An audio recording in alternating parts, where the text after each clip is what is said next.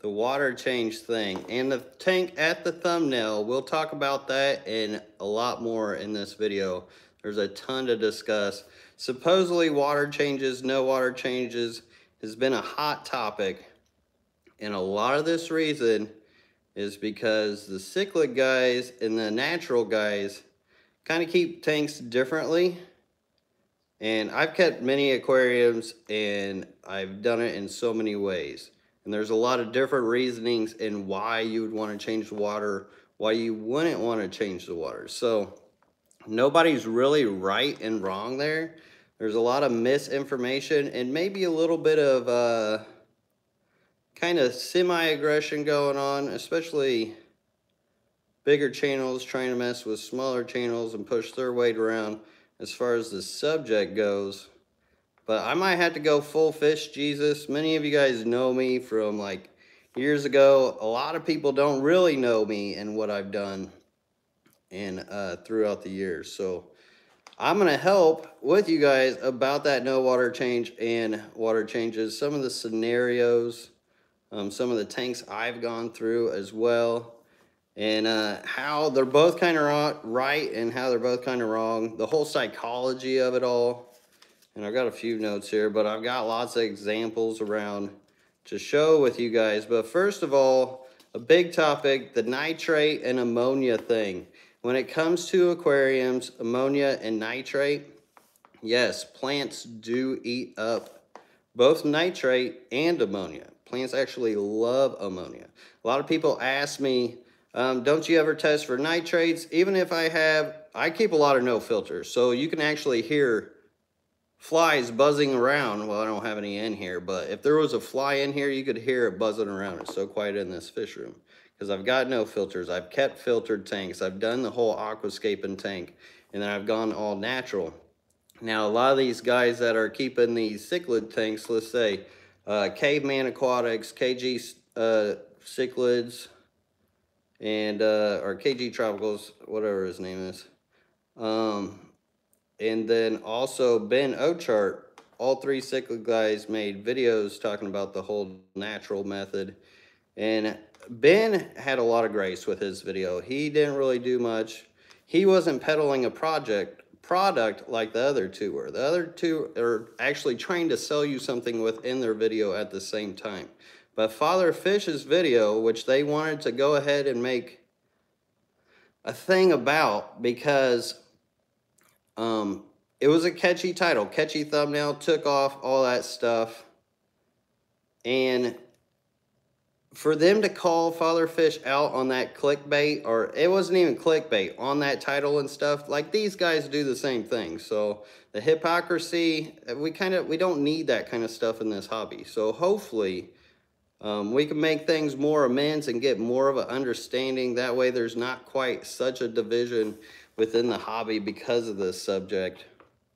But water changes have been known to kill fish. I did a few polls on my channel recently, and half of the people have lost fish due to a water change, especially if you're living in the city. Sometimes they flush things in the pipes. You don't know what they're doing with your water. You can't always do something about it. And sometimes things just happen. Like you may have forgot this on, or you went over too much water change, or just the oxygenation and the gases within the water could kill your fish.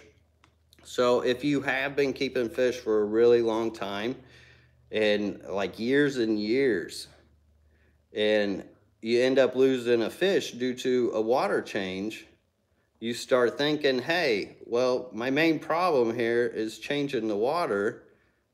These fish have been fine for a long time. I haven't had to change my water. And so that happens to you after a while. Now, these cichlid guys, the guys that keep the big cichlids, yes, it's harder to keep them in a situation where you don't need a water change. If they wanted to do that, they could get a big sump filter or something like that, because beneficial bacteria can also clean out that ammonia and nitrate and help with those problems. So if you're over cleaning your filter and you're having problems with your nitrates, well, that's probably why you're over cleaning it. Now, KG, I know KG Tropicals, they end up I know he washes his out in aquarium water when he washes out his canister filter. And that's what you want to do. You don't want to totally clean it away and take away all that beneficial bacteria, because that stuff does help clean out your water, your nitrates and balance all that stuff, because it feeds and eats off of it. Kind of acts like an algae scrubber, sort of, but instead of algae, it's beneficial bacteria. And then also we've got Father Fish's method, which has the deep substrate method. And yes, it's a good method. Nothing wrong with it. Very natural, very Wallstead. And it's actually not even necessary when it comes to keeping aquariums. I've kept pretty decently stocked. I would say moderately stocked. Not high stock is when like the fish are slammed in the tank, but moderately stocked fish in no filter aquariums and have no problem with no substrate, just beneficial bacteria.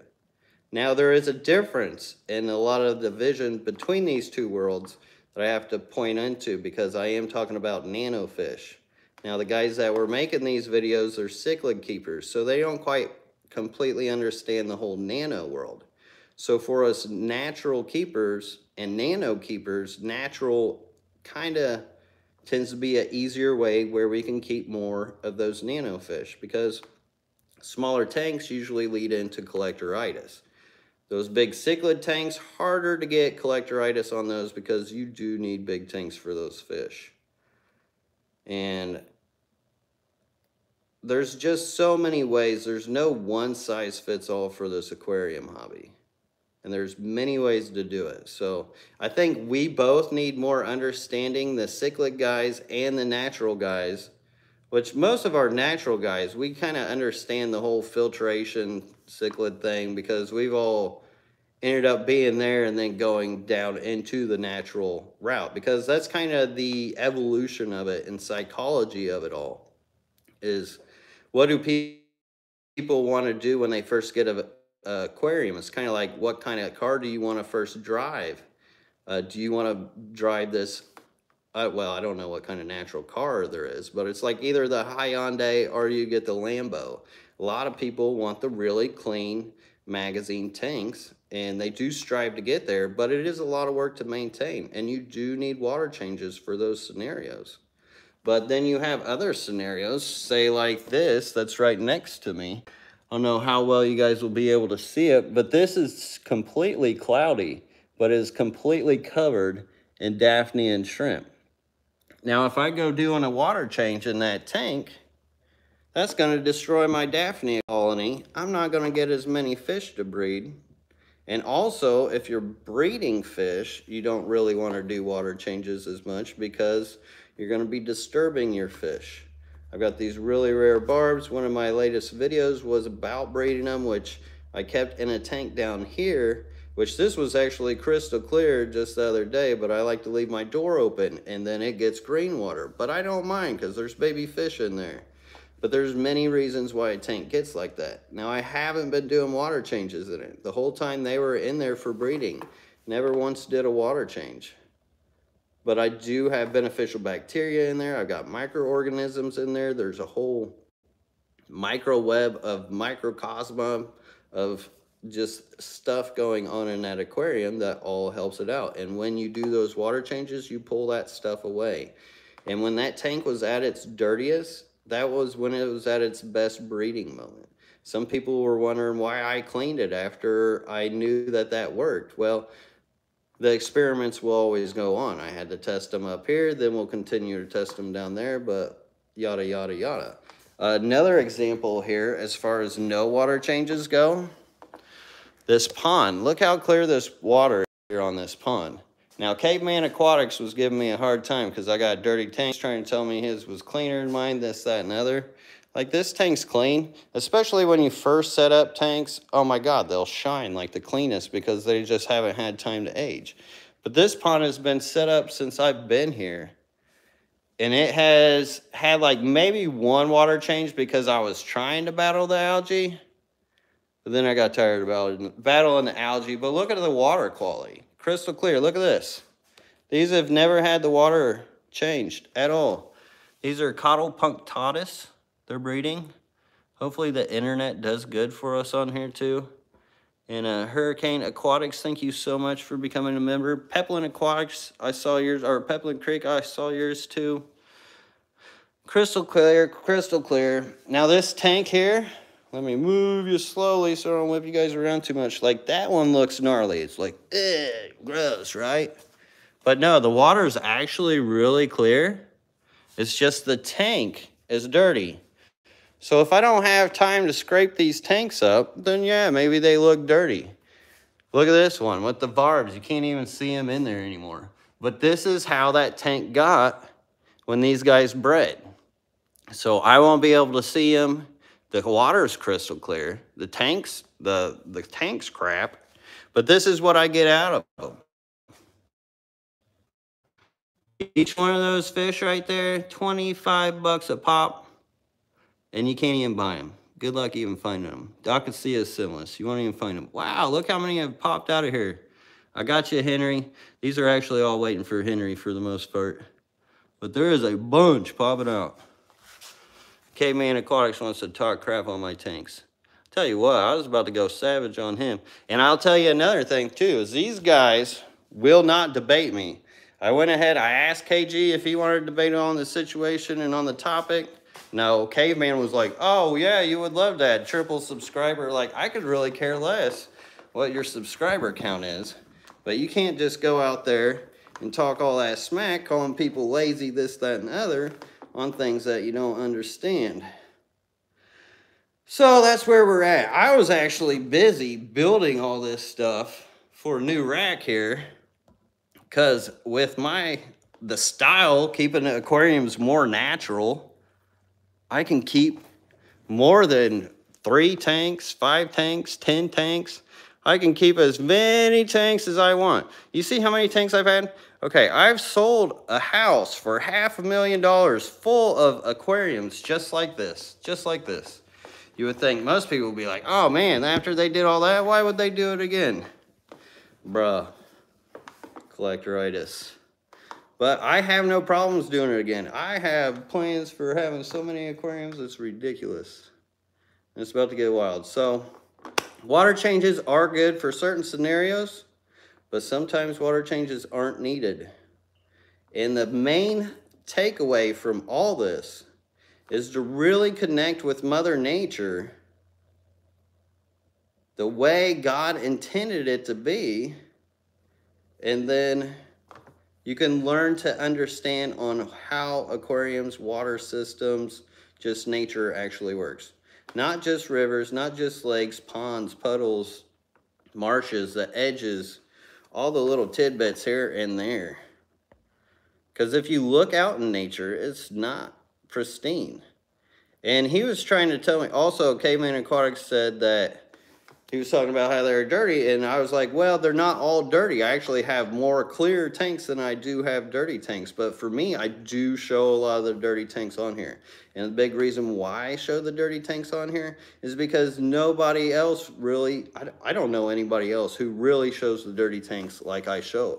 And there's reasoning behind that. To me, they're more interesting because there's more going on than these little aquariums that are dirty than there are in like that big crystal clear cichlid tank.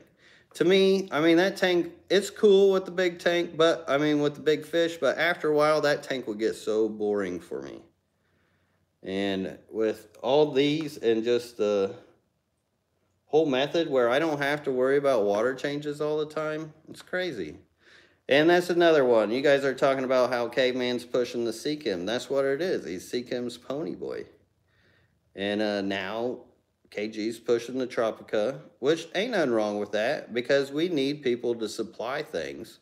I think the Seachem product he was pushing was like Matrix or something. It's probably got some flocculants in it. It was funny though. He asked some bulk reef supply company guy about trying to make that like a credit to his video that he actually made. Like, that's a saltwater guy. And what's that bulk reef guy? That's like saying my grandma said this. So it must be good. So I hate it too when they try to sugarcoat stuff.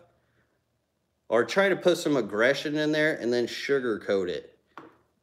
Like, I don't know, that stuff bothers me. But anyways, trying to give you guys my take on it. The thing with water changes for growing out fish, water changes is absolutely amazing. You can grow your fish a lot quicker with water changes. Not absolutely necessary. There's many fish that will grow without it. But if you do have bigger fishes, you will want to do water changes. Try not to over clean your filter too. But I'm going to go ahead and get into the questions here, if you guys have any, because we would like to hear what the audience as well has to say, because I'm there. I actually wrote a bunch of notes here. Let's see, beneficial bacteria, catch that. Water changes, chemistry, and balance. That's another thing. And the dilution and solution. And the reason why I would never say no water changes ever, even if I never did do a water change in this, I don't think I would ever say never, because even in nature it does rain. But when you've got your balance and stability of that ecosystem to where you don't have to change the water, you actually can cause more problems by changing that balance. So just be careful. So in other words, if you do got a natural tank and you want to make sure that you don't throw things off balance as much, try to do smaller water changes, like 25%, 20%. Don't do the big ones. If you're trying to grow out, then yeah, boom, hit them big water changes if you want to. You don't absolutely have to.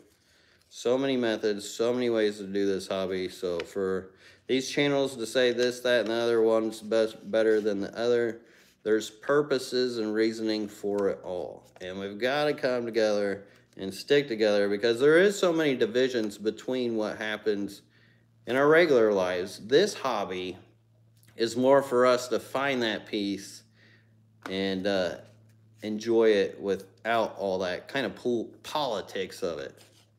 And really, a lot of people like to do water changes. I myself used to love doing water changes. That was like my meditation. That was my gong fu. That was the time that I could like kind of break away from the family, the madness of the world. I could get into my aquariums, maintain them. And then it's like instant gratification after you do clean and do your water changes. So, I mean, I can see how people really do love their water changes. So there's no real right or wrong. Father Fish is not wrong. KG is not wrong. Caveman just acted like a caveman. He'll do his thing. But I ain't got no beef on Caveman. Like, I understand where he is in the hobby, and he's still got a lot of growing and going to do. He'll get there. Who knows? Who knows? But all right, Abstract Aquarius says, how's the Caridina tanks going? And do you have any tiger shrimp yet? So I do got some tiger shrimp. I got the the orange eye blue tigers. Let's see, and the tangerine tigers. I got a lot of baby tangerine tigers and the blue bolts. I need to get the rice fish out of there because all the baby rice fish had gotten big all of a sudden.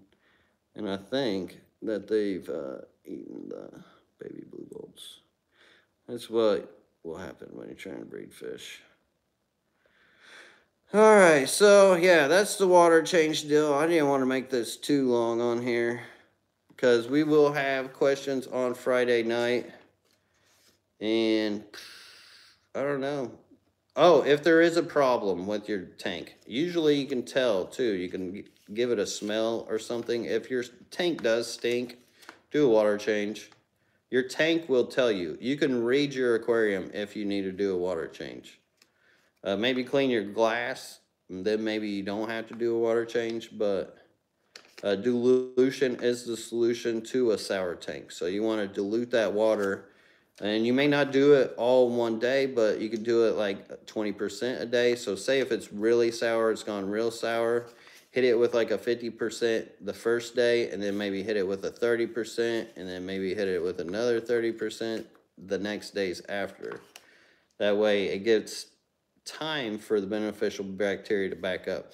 Plus, if you got a sour tank, do not clean your filter. Do not clean the beneficial bacteria out, because you will need that beneficial bacteria to actually battle the bad bacteria that's in your aquarium. I have had cloudy aquarium water, and I have squeezed that beneficial bacteria into that aquarium, and it helped clear it up. Or you could take a clean filter onto like a no filter that had turned a discolor or something, and put that canister on there, and it will polish it off for you. Because what happens when you're using those filters is it takes that water and it's pushing it through this really fine space between all these microorganisms that catch everything coming through that water. And as it gets pushed through all that beneficial bacteria that's on your foams and stuff, then all those microns of the tiniest bits get cleared out. So you get this like crystal clear polished water if you're using filters. And for some people, filters are good. Filters, some people don't need them. So for everybody, there's always something different. And we all got our own journey in this hobby. And we will all take our own routes. And I think a lot of it is just Father Fish and I, with this natural method that we try to teach people, is we're trying to bring them to A to B without as much commercialism in it as possible, to where you guys can reconnect to the nature. Because if more of you guys are in the hobby that are enjoying it, not worrying so much about all the maintenance you're going to have to do and all this, that, and the other, because there's enough to do in life, in the world, that we don't want to spend all that time doing maintenance.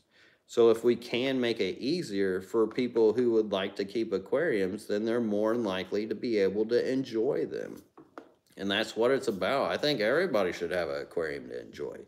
It brings so much zen and peacefulness. I think there'd be a lot less aggression in the world if they all had a nice tank. But at the same time, you got the big fish keepers too. So that's a whole different kind of attitude, where they like to feed other fish to big fish.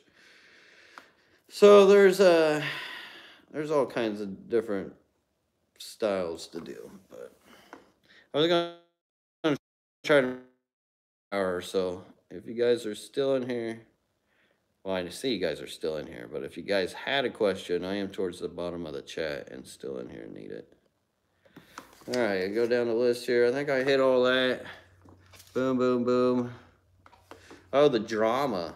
Oh, and about the drama of this topic, I got to talk about that too. So it's not really that bad of a thing that we're actually making these videos on. Should we water change? Should you not water change? Caveman really razzing us. Like, that's not even really a big issue, because if you ask me, it's kind of good for the hobby. Spices it up a little bit, gets people talking about things. And I don't know, I think it could be good. I mean, it's just YouTube. We're a very, very small niche group, especially me. Like, for those who keep over 50 aquariums and above, I think there was like one guy at my last bowl. And it's very interesting to know you guys keep mostly between 2 and 10 aquariums. Very interesting. And let's see, yeah, just how there's many parts missing on a lot of their videos. Let's see, okay, there's a question. Nathan Hovey says, LRB, what's your opinion on the Seachem ammonia card you keep in the tank? I've heard both good and bad. So I've actually kept one. It's okay. Like, I used it once before, but I was like, man, I don't really need this, especially after I learned more. So that was more when I was keeping the like pristine CO2 tank with plants you never even heard of.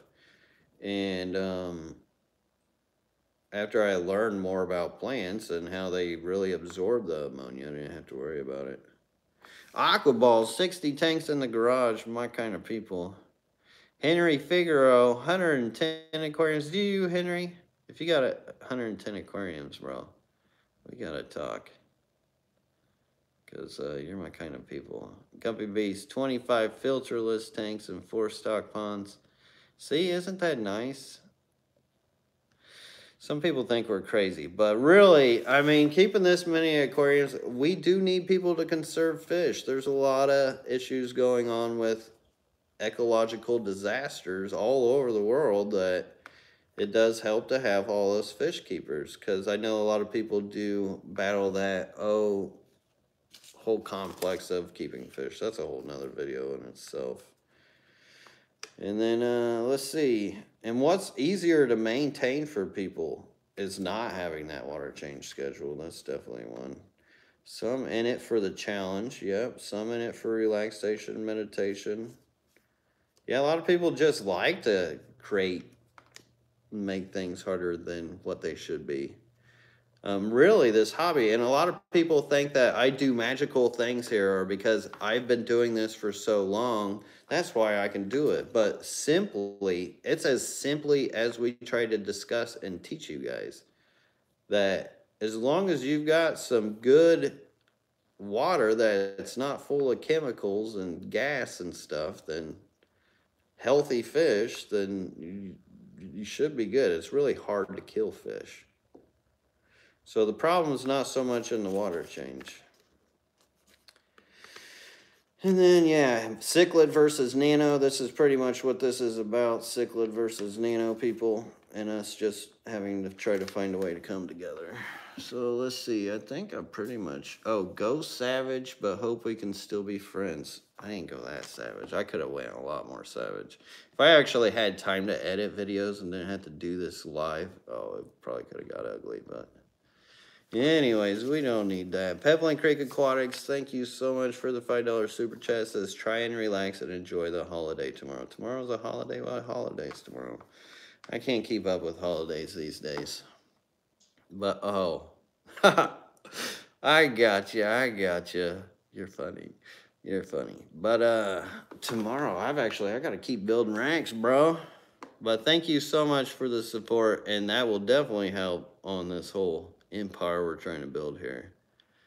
And once again, members, they had their video come out, if you guys didn't see that. And I have to give the members their videos. I know I said I wasn't gonna make videos for a while because of building these racks, but I had to talk on this subject. These guys pretty much left me no choice but to come on here and clear the air. Hopefully I didn't cause more confusion. In my mind, I was like, oh yeah, I can talk this smoothly, but hopefully it came out smooth to you guys. And if you think so, yes, hit that like button like Carla asked. I said, don't forget. Appreciate that, Carla. And, yeah, I had to leave the aquariums empty because my garage floor started to crack. Oh my God. That's crazy, Henry. I always worried about that at the old house. Let's see. Jennifer Brennan says recently had to go filter water from the store. I have a plated tank. Do I have to use acid and alkaline buffers with the remineralizer? I only top off once in a while and do 10% water changes. So as far as the mineralization, you definitely don't have to add acid and alkaline, because you're just kind of, that acid that you're dumping in there is going to eat the alkaline that you're dumping in there. So you're just pretty much coming up with some neutral stuff. I don't know what your water's like or how hard your water is. But yeah, often when we do the whole no water change thing, it's just top offs. It's just top offs. And that's pretty natural within nature too, with the water levels, how they rise and fall, rain and that, with pools and ponds.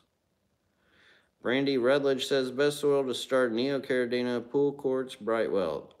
Brightwell's more acidic. You don't want that. I would actually go with an Eco Complete. And it depends on what kind of Neocaridina you're keeping. If you're keeping a red or a yellow or an orange Neocaridina, definitely want a black substrate like Eco Complete from Carib Sea.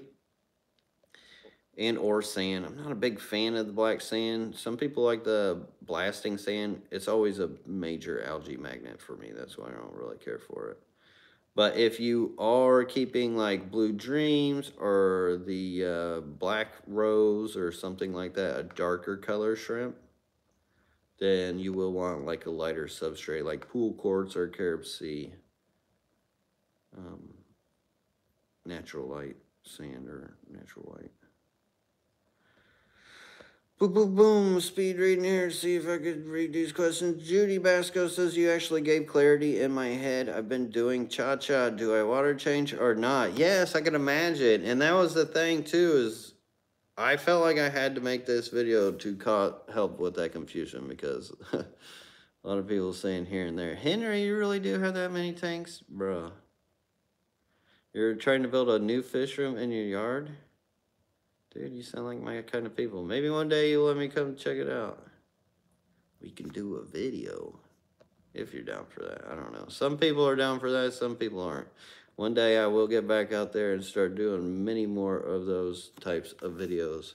Judy Basco, thank you. Thank you so much for that $10 super chat. That is really awesome of you.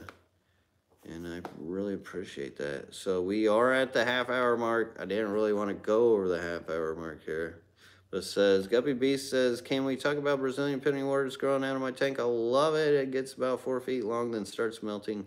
Then I'm sad again, then grows back. I'm not sure why it melts. Well, I mean, I guess it does kind of melt back.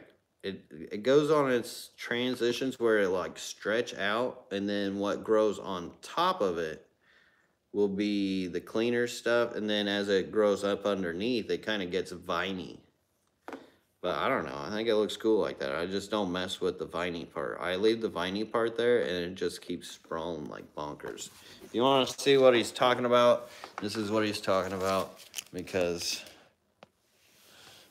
why not give you guys a visual before we hop off here? Brazilian pennywort. That's also got Bacopa Aricia in it. This has got some Chilonia fish, which once again, dirty glass, but God. There's like, I don't know how many baby fish. I don't know how well you guys can see this being on this internet.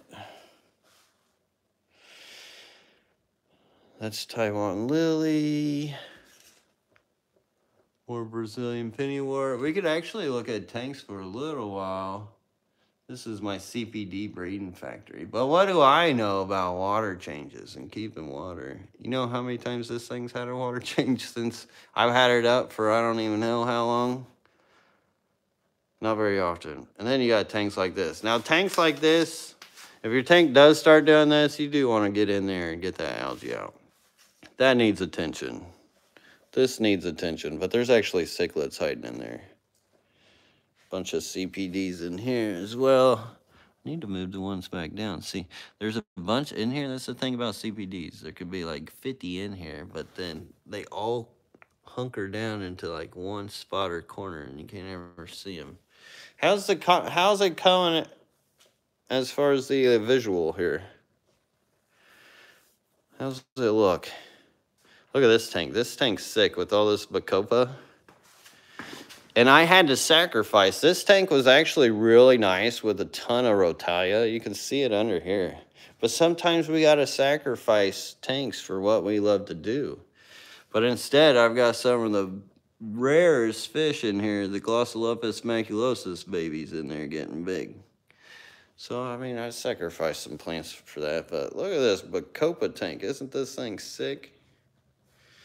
But what am I talking about? I have no clarity of water with these no water changes. That's actually a really rare Clausioensis rainbow fish. We're supposed to get more red. Trying to get some babies out of them. One of Gary's new Gary Lang's that he caught off the expedition, one of his new ones. What are you doing, little guy? These guys need to get into their new forever home. These guys, these Synodontis lucipennis, they're gonna end up going down into this tank. If you guys got Synodontis lucipennis, definitely recommend putting them on a bottom tank. That way you can see them if you do got racking systems. But yeah, I guess I'm gonna hop off here. Seen a few tanks. There's still a lot of algae and things I do gotta clean up. There's always maintenance to do. But anyways, if you guys enjoyed this video, please hit the like button. If you want to see more, learn more, I'm gonna be here for a while. So hit that subscribe button. And I'll see you guys next time. Peace. Have a great one. LRBAquatics.com. Look at them dirty tanks. Filthy, filthy animal. Grr, baby, grr.